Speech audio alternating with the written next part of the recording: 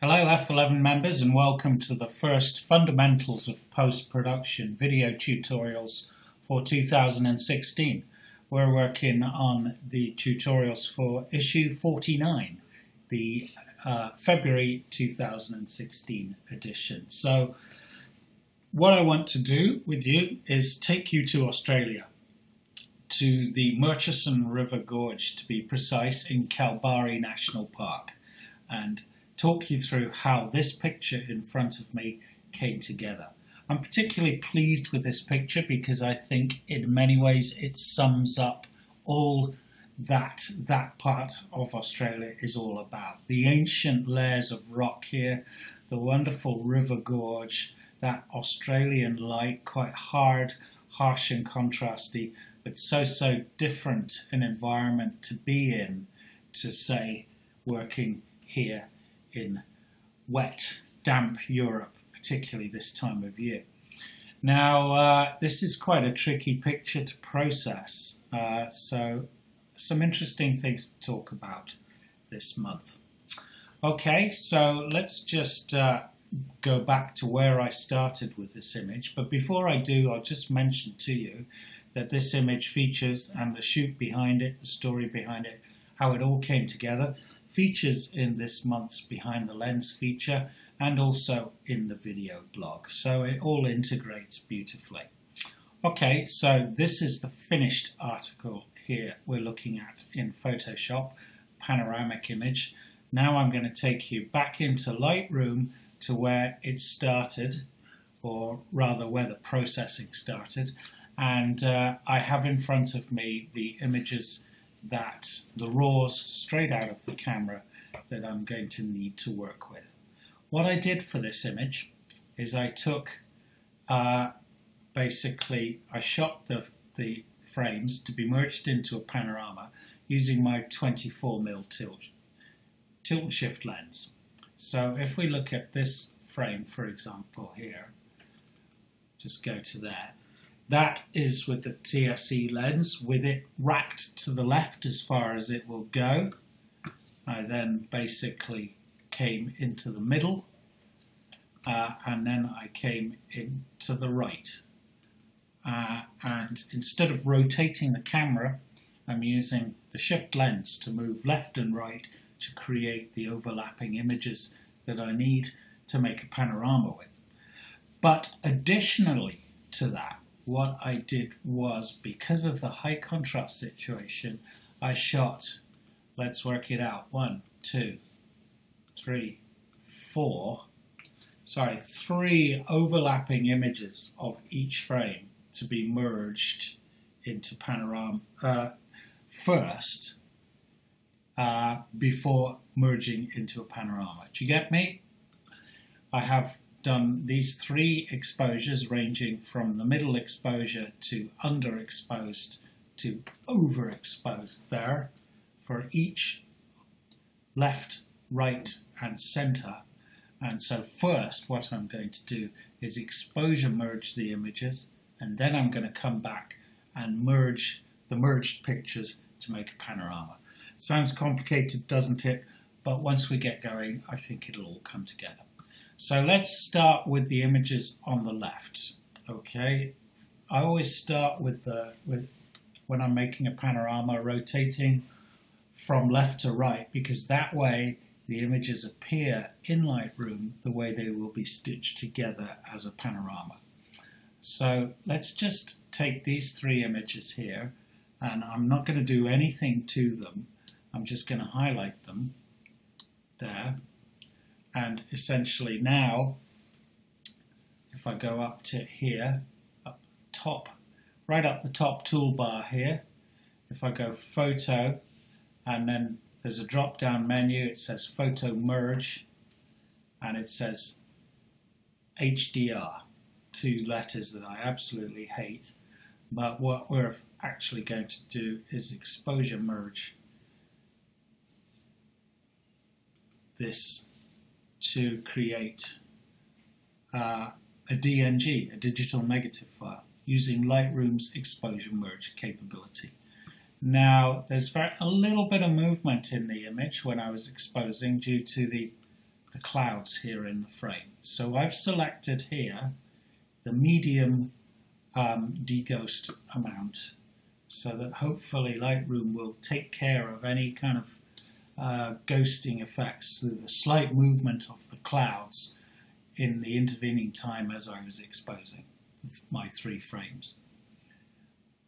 Okay, it's going to take a couple of minutes. I'm doing this in live time here, and I've got auto tone and auto align clicked on there, and we just wait for Lightroom to do its stuff. And of course, because I'm using big images here, I'm shooting with the Canon 5DS-R.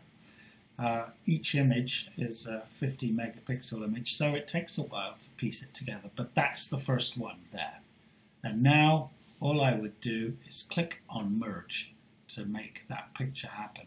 But before I do that, actually, what I can do is just click that deghost overlay on and off, and that would show to me if there were any problems with merging the images due to motion. But actually there's nothing there, so that's fine. So I'm just going to click on merge, and I'll catch up with you when that merge is then done. Okay, so now what I have here is this image here. You can see, if I highlight that now, it's a DNG, an HDR DNG, and Lightroom has exposed those 3 varying exposures from over to under exposure to give me an image here that does a pretty good job of recording all the tones in the scene. It's just a starting point. We are going to work on it, and yes, I have got some problems here with vignetting because I'm at the maximum left shift of the lens and using a polarizer, and I'm just getting a bit of vignetting creeping in there in the top left corner. But for now, I'm not worried about that. We'll deal with that later. So I'm going to move on now to merging the 3 frames in the middle. The middle exposure, the underexposure, and the overexposure. Okay, and again, I'm going to go up top here, where it says photo, in the top toolbar, out of your video frame, I'm afraid, but you'll see it there. If you go right to the top toolbar, click on photo in the Lightroom toolbar, down to photo merge, and go to HDR. Helps if I actually highlight the 3 that I need exposing in the first place, doesn't it? Okay, go to that, just highlight those 3 now. Go back up there, photo merge, HDR, and it comes back up with my HDR preview as it did before.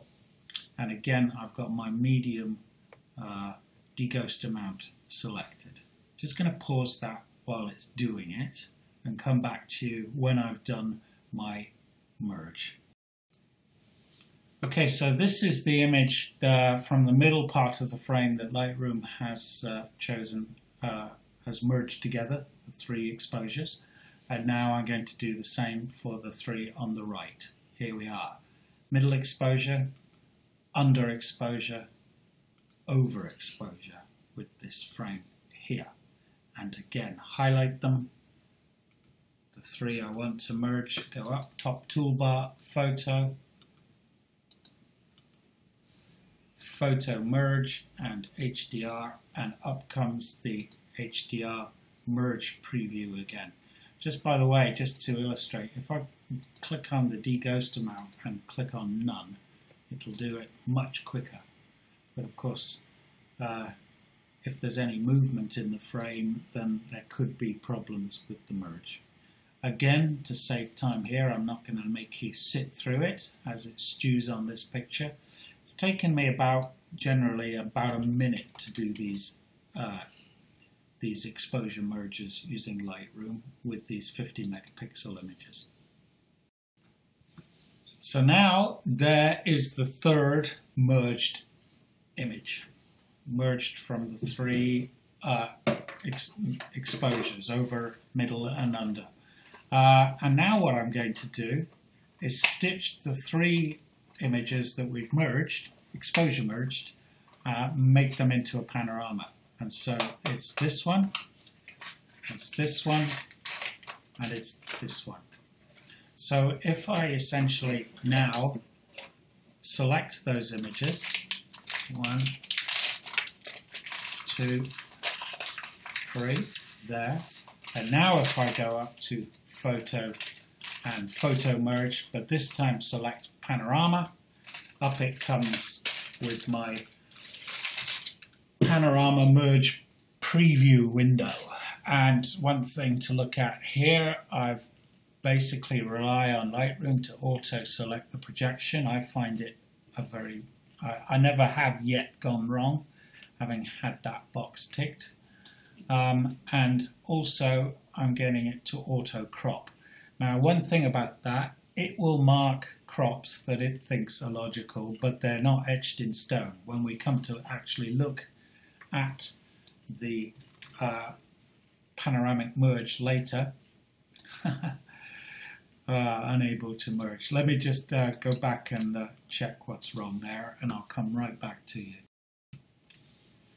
I had actually selected the wrong 3 images there, which caused that problem, which is actually when I'm talking to you and doing it at the same time, that's how sometimes I get a bit confused. I hope you'll pardon me there, but these things happen. With all of this, it really does take care to actually just step back and consider what you're doing. Here again, here comes the panorama preview now. So I'm just going to pause that while it's doing it, rather than making you wait. We'll come back when we've got something to look at. So there's the preview of the panorama, and looks fine, doesn't it? I'm completely happy with how it's going to do that. As I mentioned before, having the auto crop on is not actually committing us to doing anything. It's not going to throw away the any information there. It will still be there if we choose to modify the crop. Okay, so I'd now click on merge, and I'll come back to you when I've got the finished, not the finished, but the merged panorama to look at. It's only a starting point. Okay, see you in a minute.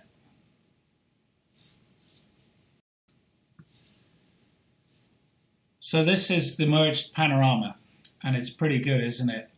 But of course, it's no way yet the finished product. I want to actually work now on this image selectively, bringing in some of the brighter areas and retrieving some of the darker areas as well, and also dealing with this ugly vignetting top left.